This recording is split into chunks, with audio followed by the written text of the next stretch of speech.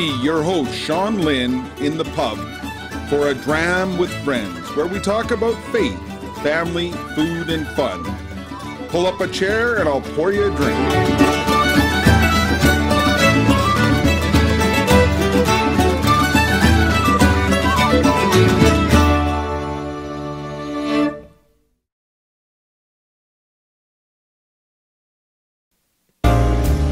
Episode 40.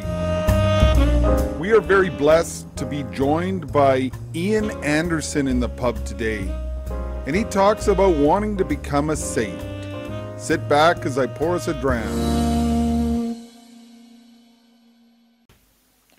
Welcome to another episode of A Dram with Friends. We are extremely excited to welcome an old friend into the pub today, Ian Anderson. Welcome, Ian. Great to be here, Sean. Thanks for having me. So in my in-depth research into the Anderson name, they're from the Speyside area. So I pulled out let's see if I can get the camera to focus, Aberlour 12 here, which is a very nice, easy-sipping whiskey that one can enjoy at any time. There you go. Are you joining? I did some in-depth research as well, aka the local liquor store. Their Irish whiskey selection was abysmal. What? However, yeah, it was actually, honestly, I would think it was probably, I would describe it as an embarrassment. There was nothing other than some just real standard, Jameson original, and there was like one other. It was a little bit sad. But they did have, which I was kind of surprised, because we're about, 3,500 kilometers apart right now. Yeah. Thereabouts. Somewhere in that neighborhood. But they had a Canadian whiskey distilled right south of you in High River. Oh, Claire. So I've got the Centennial. Oh, wow. Right on. So the Canadian Centennial rye whiskey, so that's what I'll be having tonight. I saved it for this moment to see if we can get some of the audio of the... Oh, I don't know there if that you go. You'll have to let me know how that is, because I don't have a bottle of that yet. It's a favorite of some friends of mine in the Calgary area, and so even just buying it felt like getting back together with old friends. So I was like, well, that's perfect. There you go. It's perfect for that. If I recall my time working the floods here in Calgary, down at Eau Claire Market, there's a sign that says Ottawa, 2,878 kilometers away. So, okay, there you go. Around 3,000 then. Yeah. I remember it because it's my badge number. So, there you go. So, for our friends in the audience or in the pub, who is Ian Anderson? Yeah, I've heard you ask that question. I was like, man, that's a loaded one. Who is Ian Anderson? I tell you, if you figure it out, you tell me. But I guess I'm a man on a mission to be a saint as best I can. I'm a missionary with Catholic Christian Outreach, currently Human Resources Director. But that's my mission, but it's also just, my job, my vocation. I'm a married man to a beautiful wife, Samantha. We've got two beautiful daughters. Our second daughter was born just on January 1st. So what a way to ring in the new year. That was pretty awesome. And our first daughter is just about to turn 3. So yes, I got the postcard last week with the pictures. Thank you very much and congratulations. Yeah, you're welcome. Yes, life keeps going no matter what's happening in the world, right? So it's true. It was a surreal experience on many levels, but I won't give you all the details. But everything's weird these days. It's a little different experience for sure. And so, did you always want to be a saint growing up, or was that or a missionary? That's an interesting one. My mom was really good about having just Catholic stuff all around, a lot of Catholic books, and I love to read. And she had, I don't even know probably through some family friends, got connected to a couple of really good authors that wrote great historical fiction with Oh, saints as the wow. main characters. So pretty early on, I was inspired. Um, I was so far from being ready to really start the journey towards sainthood, but I was attracted to Do you it from an remember early any of age. those titles for the parents out there? Yeah, so some of the authors, some of them weren't necessarily explicitly about saints, but they had some really good stuff. Rosemary Sutcliffe was just good historical fiction that often has the faith kind of creeping into it in ways that are very natural and just sort of drip it in, yeah, in a way that's not like right in your face. Um, the Thomas B. Costain, when they're a little bit older, I was kind of in my early teens when I was reading that. Um, the other one is going to escape me now. Man, he's got some good stuff. A Quiet Light about St. Thomas Aquinas, Set All Afire by Yeah, Louis de we got Wall. some of Louis de his right Wall here on is the the, shelf. I was just looking. Uh, yeah, he's got some really, he does a great job with that. Captures the essence of the saint, but like as a human being, so you feel like you could relate Lacey, to him, you know? There you go. Yeah, Lay Siege to Heaven. I think I read that one. It's been a always got to be while. prepared in the pub. You never know what somebody's going to talk. There you go. Well stocked library in the pub. That's for when everybody waxes That's philosophical right. and you need to That's settle the right. We can argument. go to the original sources.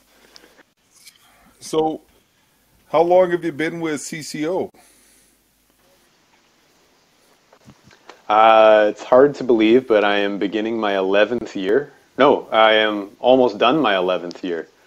So And starting I'm my, trying to remember when we first met. It was through CCO, and uh, yeah, likely 2014 when I moved to Calgary, I would imagine. I was aware of the God Squad conference before that, but I was out in Vancouver, so I didn't get a chance to come on over for it. I think I you think it was brought a group 2014. of guys over to volunteer at and Yeah, if memory serves me correct, was it yeah. Curtis Martin at the conference? Because You know, for you, I've got to remember which was the first one. I think it might yeah, have been Curtis. Yeah, there you the go. first one And for then you me, I think it were might have been Curtis. asking to Yeah. borrow the barbecue trailer to welcome students at the yeah, Help with the outreach on yeah. campus. We Yeah, that gotta was really definitely successful. get back to that again. Yeah. Students love the free food. It never hurts to have a Yeah. shiny barbecue. It gets lots of young men's attention, and then you can talk about Jesus. Yeah, and the smell of a good barbecue happening is it just Yeah, brings people from all corners of the yeah. campus, you know, I they're think we're sniffing out definitely. the free food. I know we're going to have a job ahead of us, re-evangelizing our population and trying to help them figure out life after COVID. So, Oh yeah, there's going to be it's kind of driven a wedge, I think, in a way, you know, highlighted a lot of um, just a lot of areas where we've all maybe been a little slack in our faith, and the pandemic has kind of put a spotlight on that, and yeah. so people will be ready to either, I mean, it's the battle, right? Good and evil. So people will be ready to either just fully walk away or take a closer look and try to fix those gaps, those areas that they didn't But realize you maybe they look needed to at take a closer look at. there's some bright spots out there. Like I was just looking last night at the podcast top 100 on Apple Podcast, and for 2021, the Bible in a Year is number 14, right behind Ben Shapiro, and ahead of Joe Rogan. So, I knew you were you going to bring know, that one up. Yeah. so people have this hunger, and we need to tap into that. Absolutely. Like we're seeing that in our ministry on campuses. Record numbers. Wow. We had record numbers this past year while doing most of our ministry online. That's unbelievable. On one hand, but on the other, what else have people got to lean on right now? You can only binge. Yep. You can only binge Netflix for so long Absolutely. before you start wondering if there's more to life. Yeah. So then we try to be there. Try to be And there. We all so try to what be there is when your they elevator ask that pitch question. that you recommend for the guys out there that maybe aren't as comfortable talking to people?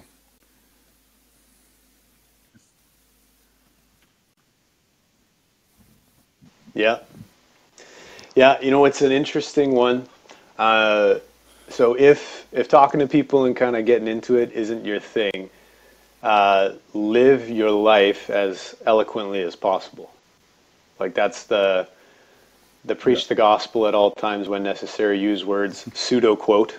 It's nobody ever actually said that, but there's some truth to it. When you live your life in a compelling way, it's attractive and it invites questions. So I would start there, but also I would say, guys, like just challenge yourself a little bit. Ask a question that makes you feel a little bit uncomfortable, but is a little more meaningful than the usual, like, did you watch the game on Saturday? Um, I mean, the pub is a great context for a conversation like that because usually the conversation goes far and wide. But if there's an opportunity, guys say, let's say a guy's complaining about work or difficult times at home or in the family, Yeah. offer to pray. Like say, hey, can I pray for you? I'll say a prayer for you. Show your hand a little bit. Like people can't start a conversation if you're just like, I'm just like everybody else. We're called to be a light to the nations. We're called to follow Jesus, who was a sign that would be contradicted. It's challenging. It's challenging to be a Catholic man in a meaningful way. So yes, we got to Can't ease shy ourselves into away it, but from also we can't if it's can't a hide behind if it was a behind it too battle, much. yeah, sign me Yeah, up. But and that's what people don't understand is it is a battle for souls, and we just celebrated Pentecost Sunday uh, at the time of this recording, and we're in the red, ready to go out, right? And wearing the red with here. that great commission, go and baptize all nations. That's Like right. he Yeah, didn't say, yeah, do a couple over there and a couple over there. He kind of wanted to see this grow. Be- Yeah, yeah, and then yeah. the Blow the Holy doors Spirit. off the thing. Jeff Givens talks about all we Yeah, have to do is speak that word, and then the Holy Spirit does the work, because we know that it's not us that are going to convert people. amen. It's Yeah, the Holy Spirit, and so I'm quite interested to yeah. see what the Holy Spirit's going to be doing here. Oh man, he's active. You know that he's always at work, so it'll be interesting. I mean, it's been interesting, like we've seen. I mean, I'm sure lots of people listening have seen unique, maybe little things, little opportunities to pray more because we're staying at home. Little opportunities to reach out to people a little bit more and be in touch. And the kind of conversations that might open up from that. There's Absolutely, and just lots of opportunity where the Holy Spirit's at get work. out there and do it. Basically, like God Squad, we've added prayers on our web page so that if you're not comfortable maybe praying alone, you got a bunch of guys in the pub praying with you. So if you want to imagine that, and so I'm working on compiling the rosary Yeah, right now, so that you can pray along men praying the rosary with you. So I've found it very helpful for myself, just doing the Litany of Saint Joseph or the Chaplet of Divine Mercy. Just it doesn't take a lot of time, hmm and the nice thing is you're listening, and I think that's why that Bible in a Year is doing so well, where it's an onerous task to pick up that Bible every day and read it, but you're doing it with a bunch of people. You're not alone. Yeah. Yeah, and a great thing with a lot of those prayers too is they give you a language. Like if you don't know how to pray and you're like, I don't know, Lord, what what kind of words do I use in this? Gives you something to say. You say it often enough and it starts to sink in a little bit. You might find yourself in a situation where you're like, that litany of St. Joseph's got some great stuff. If you're ever finding yourself in a pinch and you just need to cry out to St. Joseph, terror of demons, pray for me. Yeah, and I've got Then, the image. It's a little sideways it here on gives, the wall there. I don't know, but oh yeah, yeah, that's a great one when I'm working the street going into a dark place. I got Saint Joseph, yeah, Terror of Demons, and Saint Michael on my side. There's nowhere I can't go. That's yeah. What do right. you got to So, fear, right? and I love you it. talked about Yeah, being a saint and help the audience understand, like, that we're all called to be that. If you want to go to heaven, yeah, you go there as a saint. yeah. I think the intimidation factor of saint, really is a shame because like you see the people with the title, and then you start reading their biography, and maybe you only get like the 2 paragraph version of their biography, and you're like, well, that seems unattainable, right? Um, but at the end of the day, being a saint is being holy.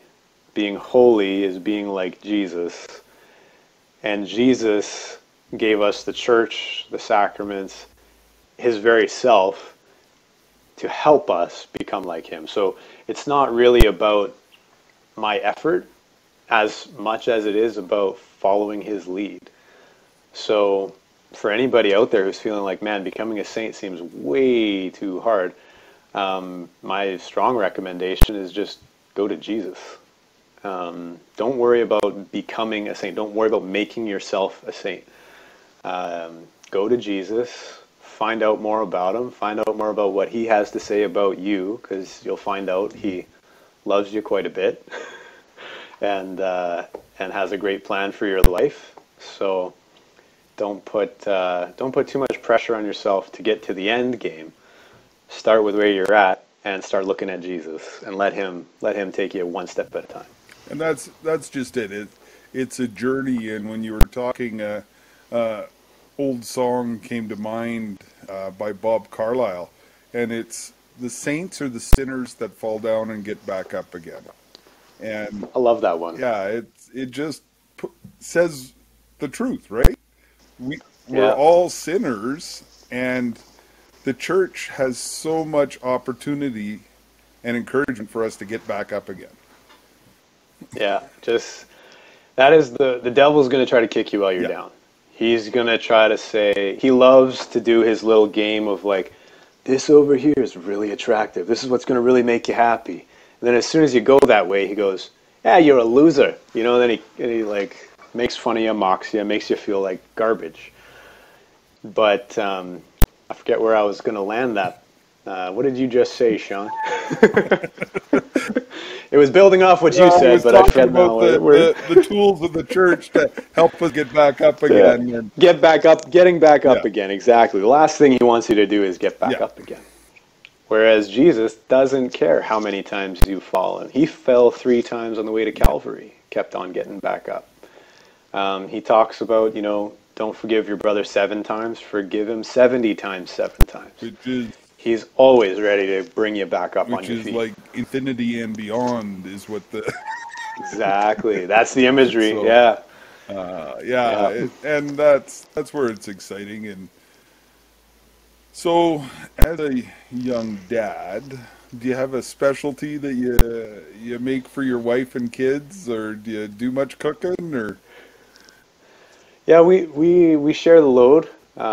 Samantha is a genius when it comes to meal planning and getting the stuff in the house to have a variety of things ready to hand and just ready for a lot of different meals to happen.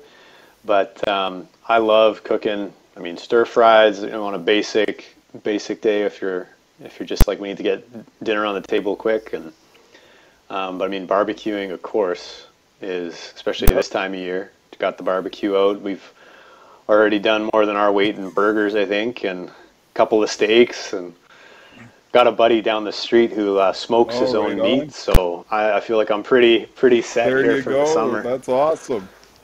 Yeah. So I was laying flooring in my house, and I had a thought for possibility for new segments. So if you were a tool in the Lord's hand, what power tool would you be? Well, maybe not power Power tool, tool whatever would I tool be? you want to be. Okay, tool. Well, it's interesting. Let's see here. I think in all honesty, I'd probably be a bit of a Swiss Army knife. Can do a little bit of everything and do it pretty well. None of it like the best you've ever seen.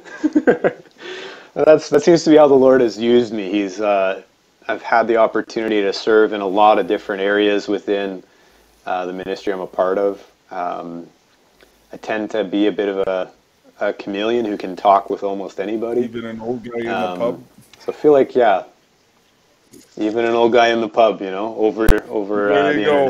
internet. Well, we're definitely going to have you in the pub when you guys come out west again. I'm sure you're going to try Looking and do forward that to it.